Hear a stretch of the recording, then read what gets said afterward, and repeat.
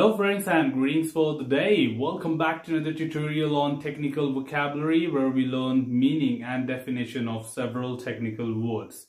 As a part of today's tutorial, we are talking about test summary report. A test summary report basically describes or gives a nutshell information about all the activities which has been performed as a part of the entire software testing lifecycle for a particular project.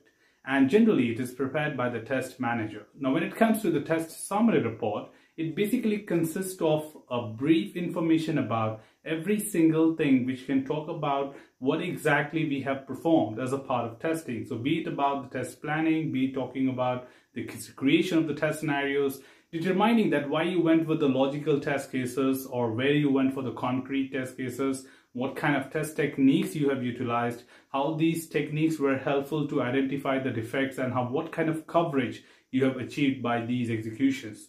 Also, when it comes to the RTM, will be a part of it, showcasing that what kind of requirement coverage you have achieved by writing n number of test cases. Also, we talk about the test execution report can be a part of the test summary report, and in summarized way that to totally executed these many number of test cases, and out of which these many have passed and so many failed, which resulted into identification of different critical defects, and we have resolved them all.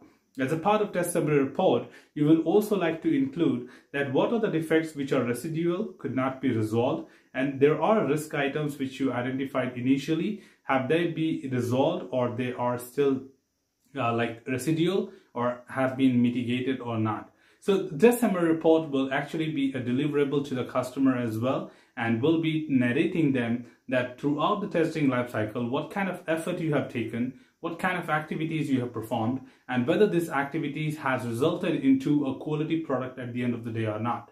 The executions will not be just limited to functional testing. It will also talk about all the non-functional levels being conducted in order to improvise the quality characteristics of an application.